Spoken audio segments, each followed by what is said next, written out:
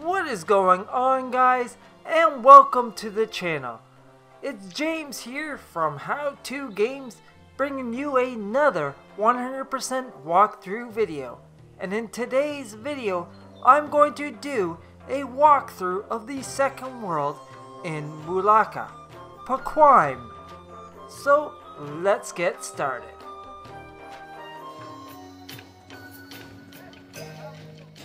So we begin off in Paquime here.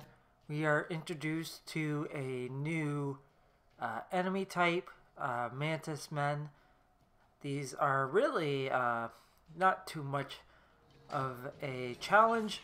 The unique ability of these enemy types is that they have the ability to disappear, so you can still see them through using your vision, but they will disappear on you once in a while. So if you have a bunch of them, they can sneak up on you and attack you. So now I will want to make my way kind of into the center of the village, just past where the save point is, and this is where we will be introduced to a cutscene here.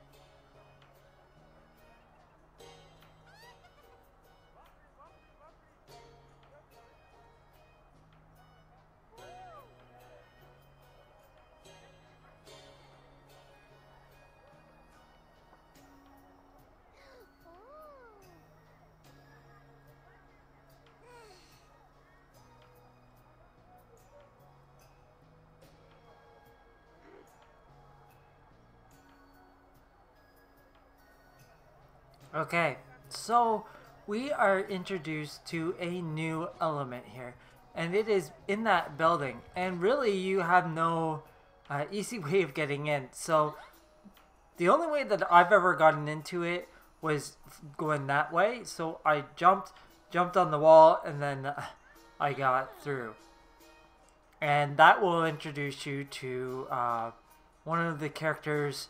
She's basically like a medicine woman, which will give you power-ups in exchange for your karma that you collect throughout the game. But we'll get into that further. So basically you're stuck in there, so you have to get your way out, and you are now introduced to the explosive, so you can collect that chai, I think it is. The plant, whatever it is, the plant, and that will introduce bombs. Yeah, it's called chai. So we will go over, collect the chai, and then we can break our way out of this area. Another thing that I should mention right now is that this area is very important. So, as I stated earlier, the medicine woman or whatever, she basically acts as will give you power-ups in exchange for karma that you collect throughout the game. So it's important to come back to this area and revisit so that you can get some of these power-ups, which are really beneficial, especially in the later parts of the game. So once again, we're just going through the explanation of the karma, and that she will enhance our gear or your inner attributes. So I don't have enough to really to buy anything, so I'll go and I'll collect some more karmas, and I will probably exchange them towards the end of the level. Before I finish this world, I will exchange it. So now I'm going off on my mission to find the 3 mythical stones. So once again, I'll use my vision to locate where the mythical stone would be. And once again, there is a bunch of chai in this world, so I collect as much as possible to keep my player replenished. This world requires a lot of bomb potions. Later on, not so much, and I don't really utilize it that much in my attack technique, so I don't really collect a lot of it in the later game, but your style might differ from mine, so it's maybe a best idea to collect it if your play style is more tuned to the bombs. So now we triggered a new a new battle sequence or battle, and we are introduced to a new enemy type. These enemies are a little bit trickier as they have a shield on them, and you can only break that shield with a hard attack. And another noticeable or something that I should mention about them is that their attacks will not be interrupted if you attack them. Their attacks will stay uninterrupted, so they will get you regardless. If they start their attack and you're in their way, you'll get hit. So it is best to keep mind of that, because they will catch you. And here I just I've got my finisher here. So we also have another enemy type here. I don't know if I trigger it or not, but these enemy types are quite annoying, I find.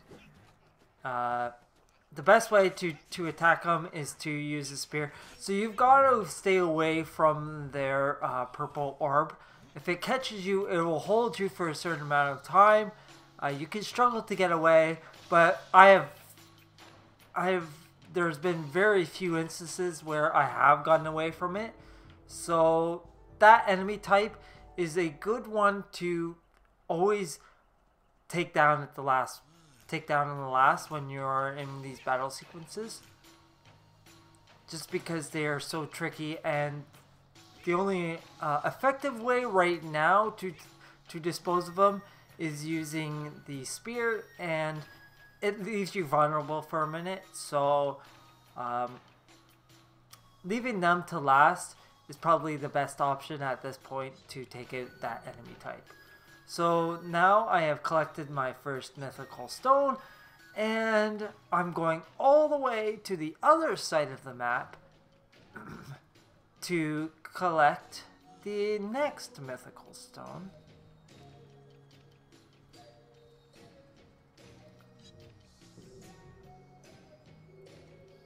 Now it doesn't show up on the map at this point.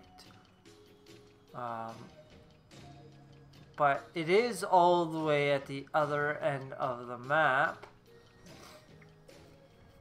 And I did have, even though I have played through the game several times at this point, there still is a little bit of confusion of where these mythical stones are. So once again, I'll reiterate, use the vision as often as possible. And even if something doesn't come up, like for me, there wasn't a whole bunch of indicators that came up on the map.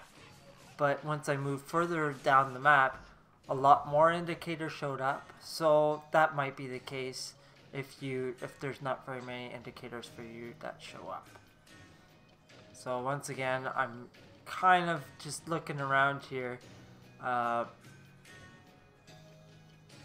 Here, and there's another wall there, and not really where I need to be.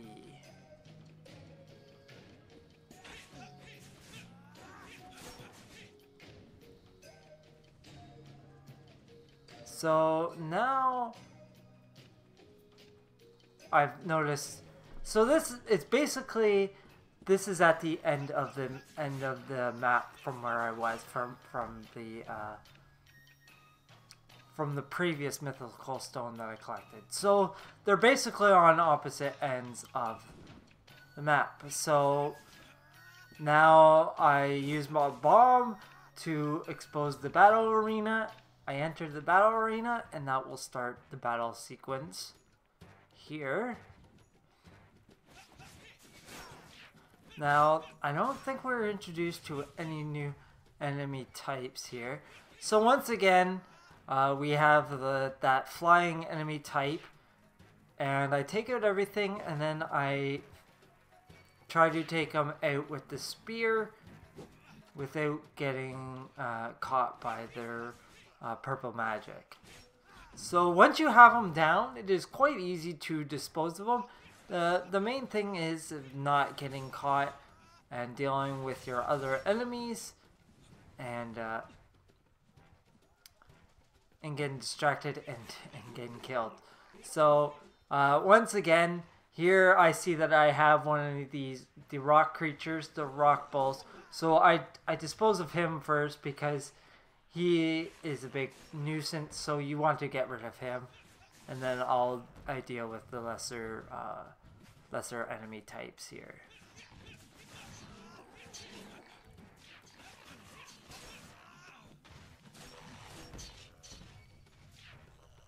And now that I have them all bunched up, I use my finisher.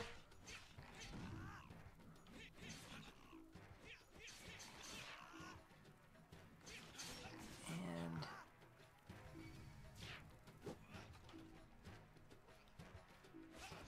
now that I have that enemy type down, I can, now that will let me access to the trigger, which will now open up the gate, which is right around further down the corner.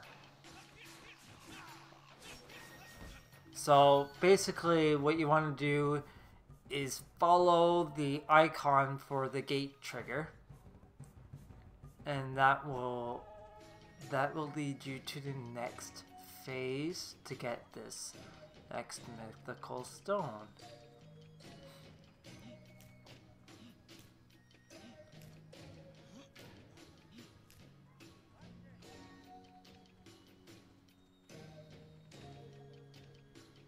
So here we are. This is the next little stage here. So there's we're introduced to a little puzzle here. Really, they start us off, and there really isn't any big, hard puzzles in this game. So this is just a little puzzle. So you've got to complete the waterfalls.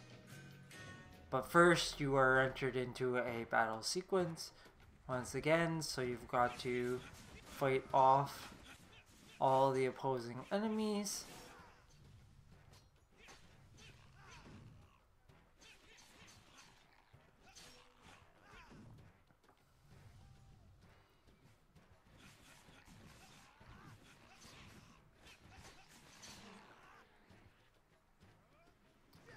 Once again, I have a finisher, so I'll go right in the center of, or let them cluster around me, and then I'll trigger my finisher. So that bull type rock is there again, so I will finish him off if I can. And as you can see, those shielded menace, they do become a pain in the butt, but they're if you don't deal with them, but they are an enemy type that you shouldn't be too concerned about. So now that I have finished off all of the rounds of enemies, I can now finish the puzzle,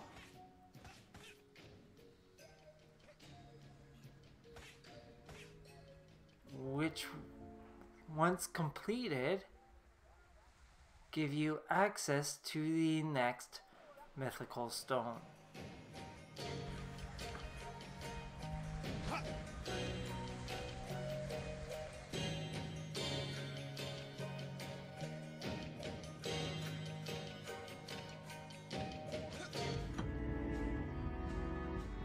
So now we have 2 out of the 3 mythical stones.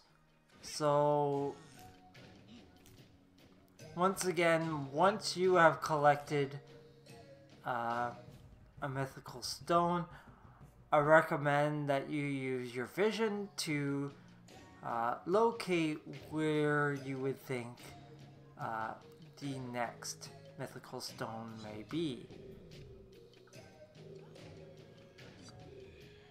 So I believe that it's over on the other side of town again.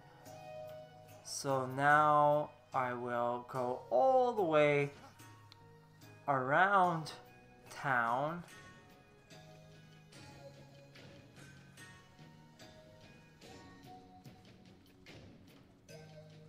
And I will see now that there is a little blockade. So now I will place a bomb, break the blockade, and this will trigger another battle arena. So once again, we're not really introduced to any more new enemy types, so it's just another standard battle here. Actually, I don't even think that it's that difficult. So like I said earlier, those mantis enemies, they will disappear on you, so you might have to use your vision once in a while.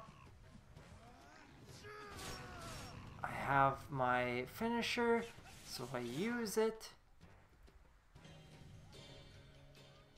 And now I can complete the puzzle, and that will give me the 3rd mythical stone.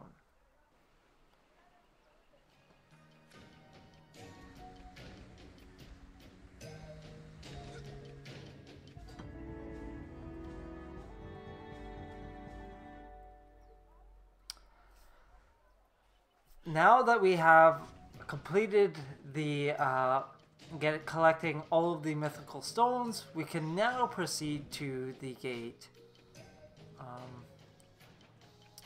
So you can once again use your vision to locate where that gate is. I have a good idea, so I don't think I use my vision at this point to I don't use my vision. But before I go and advance on any further, I go and try to get my enhancement. So the first one that I use is the Gia Tai, which makes my special abilities come faster.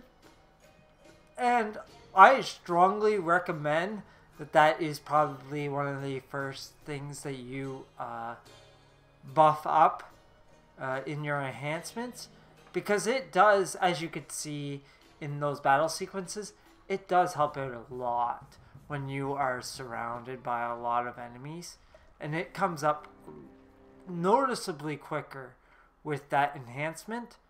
So it is definitely one of the benefits of getting that enhancement as soon as possible.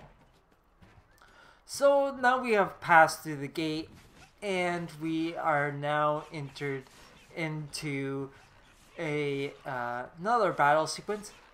Actually, surprisingly, for being really early on in the game, they really jumped up the intensity in these battle sequences. And they do, this actually one becomes quite difficult because you have that flying type enemy, you have the rock bull, so it does become quite tricky, this one.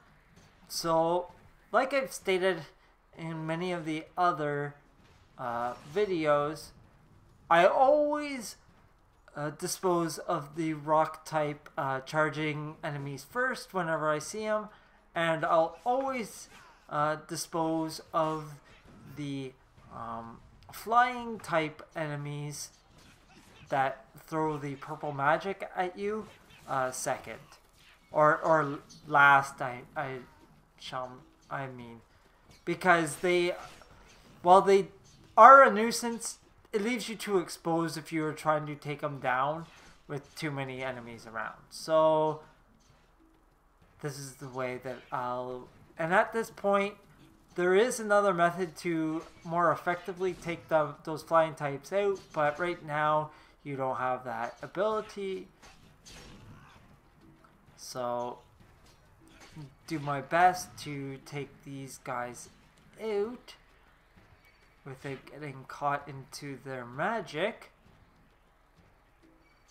And it is best to use your patience when fighting these enemy types.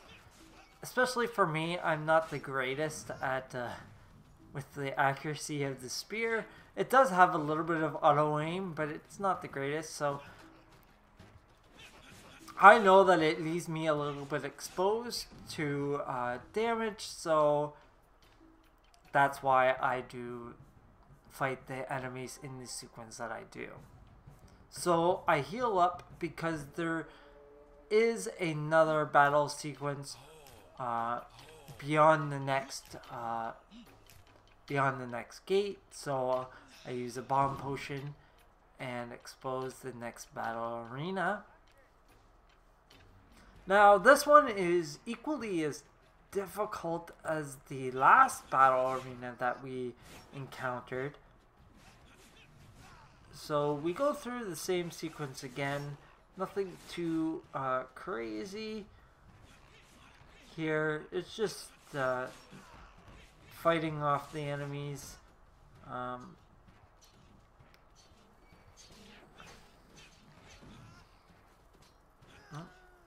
And as you see there, I did not pay attention to that rock creature, and he caught me. So you always got to pay attention to him coming up, because he is the first one to expose you and create damage for you. So once again, my technique was to always just continue to run away. They recommend dodge. I do not recommend dodging away from them, because they can still circle around after the first dodge and kill you and hit you. So I tried to expose of these shield enemies. It becomes increasingly difficult with these flying types throwing magic at you, but I finally managed to clear out the enemies, and then I can clear out the flying types. So here is probably my least favorite combo of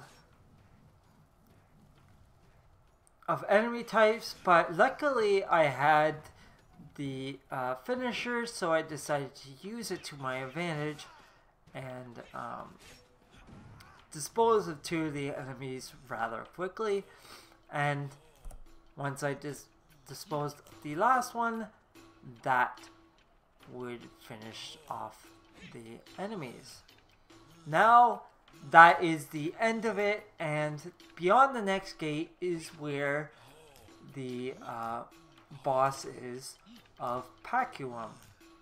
So thanks for watching, and I hope to see you in the next 100% walkthrough video.